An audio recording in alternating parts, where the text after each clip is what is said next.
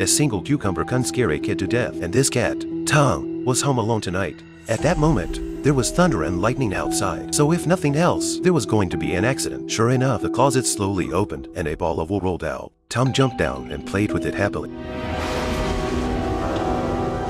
Hey, it's a lucky cat. The ball of yarn moved on its own and rolled towards the door, as if it was guiding Tom to a certain place. The cat was very curious and followed him. He didn't know that curiosity could kill a cat, but the further he went, the more scared he felt. Suddenly,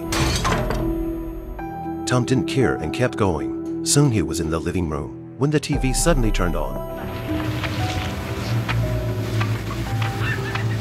It was a very healing program that made Tom want to go to sleep. He followed the threads to the kitchen, where the milk was spilled all over the floor. If you looked closely, you see that the pattern on the floor was actually a cat. But even now, Tom wasn't scared.